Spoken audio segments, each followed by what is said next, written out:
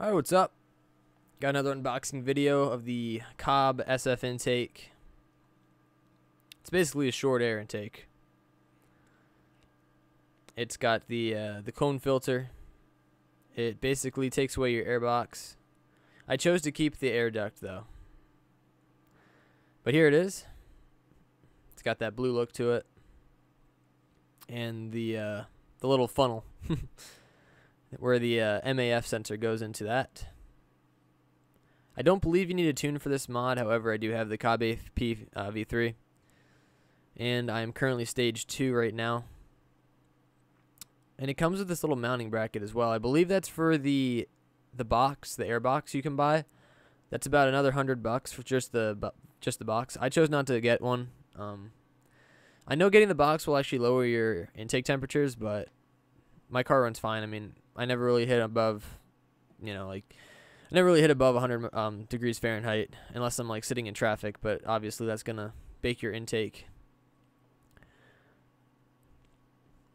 One thing I must say about this mod though is you hear your turbo. Every little thing you do, you will hear it through your turbo. It's pretty cool.